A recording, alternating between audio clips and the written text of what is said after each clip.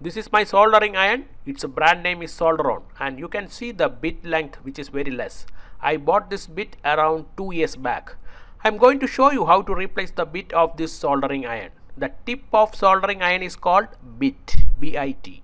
You can see the difference in length. I have grinded this bit frequently because of heavy use, and thus the length decreased. We have to pull out the existing bit from the soldering iron.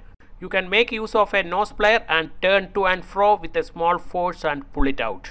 This will be tight because of carbon deposit between the bit and filament. Do this carefully. This is the filament of this soldering iron and it is 25 watt. This filament is more than 20 years old and is still working perfectly. Remove all carbon deposits. Please subscribe to my channel for getting more videos like this.